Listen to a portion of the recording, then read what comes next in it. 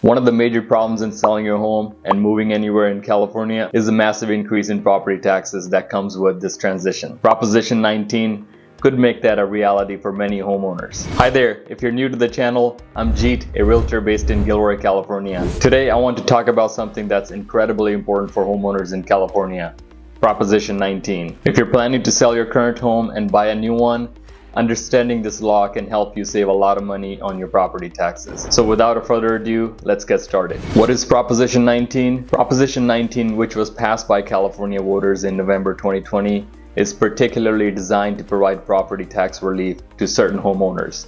With this law, if you're an eligible homeowner, you can transfer your property tax base from your existing home to a new one anywhere in the state. Most importantly, you can maintain your lower property tax rate even if you move to a more expensive property. This is an amazing law for many, especially seniors, people with disabilities, and victims of natural disasters. Before Prop 19, there were two key laws, Proposition 13 and Proposition 58. Proposition 13, enacted in 1978, limited property tax rates to 1% of the assessed value and capped annual increases at 2% unless the property was sold or newly constructed. Proposition 58 allowed parents to transfer their primary residence to their children without a reassessment of property taxes, keeping the tax base the same. When Proposition 19 came into practice, it modified these rules, offering more flexibility for homeowners to move without facing significant tax increases. However, it also changes how inherited properties are taxed, which has sparked some controversy. Now, to take advantage of the benefits under Proposition 19, homeowners must meet specific criteria. Homeowners must be 55 years or older,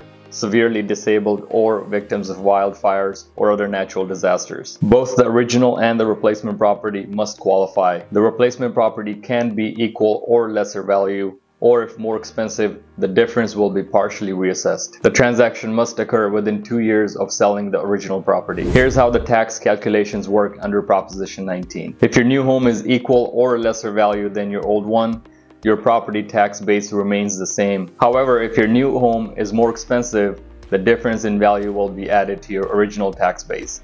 For example, if you sell your home for $500,000 and buy a new home for $700,000, the $200,000 difference will be added to your original tax base. This results in a partial reassessment, leading to some increase in your property taxes, but still much lower than if the entire new property were assessed at the current market value. For eligible homeowners, particularly seniors or those with disabilities, this law means they can move to a new home without a substantial increase in property taxes. You can now move anywhere within California and retain your lower tax rate, giving you more options when choosing a new home. Those who have lost their homes to wildfires or other natural disasters can rebuild or move without facing hefty tax increases. By removing the financial penalties associated with moving, Proposition 19 encourages seniors to downsize or relocate, potentially freeing up housing for younger families and helping alleviate housing shortages. And that's not all. Proposition 19 provides peace of mind for seniors and disabled individuals,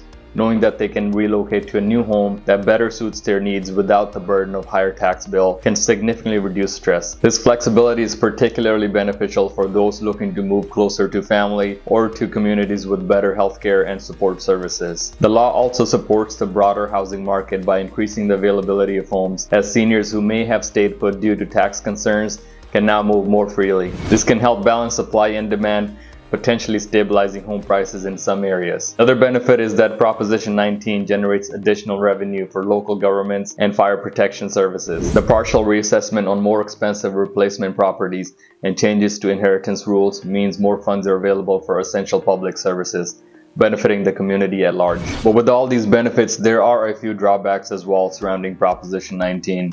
Particularly if we talk about its impact on inherited properties. Basically, under the old rules, children could inherit their parents' homes without a reassessment of property taxes. Now, unless inherited property is used as the heir's primary residence, it will be reassessed at market value, leading to higher property taxes. The new rules can be complex and may require professional advice to navigate effectively. Let me give you examples of how taxation will work under Prop 19. I'll take a practical scenario. Mary, a 65-year-old homeowner, sells her home in San Jose for $800,000 and buys a new home in LA for $750,000. Under Prop 19, she can transfer her old property tax base to her new home, keeping her tax rate the same as her new home is of lesser value. Similarly, John, a disabled homeowner, sells his home in San Francisco for $1 million and buys a new home in Sacramento for $1.2 million. The $200,000 difference will be added to his original tax base. Although he will face a partial reassessment, his new property taxes will still be lower than if the entire new property were assessed at a market value. Now, the benefits vary for different owners. Seniors looking to downsize or move closer to family can do so without the fear of increased property taxes. If there's someone with a disability, they can find homes better suited to their needs without the financial penalties. On the other hand, victims of wildfires or other natural disasters can relocate or rebuild without facing significant tax hikes. So while Proposition 19 offers significant benefits, but it's essential to understand both its advantages and its complexities. If you're considering selling or buying a home in California, understanding this law can help you make a good decision and potentially save you a lot of money. Thank you for joining me today. If you have any questions or need personalized advice, feel free to reach out. Don't forget to like, subscribe, and hit the notification bell so you never miss out on informative content. And if you're interested in learning more about other real estate tips or the best ways to maximize your property investments, check out my other videos. See you next time.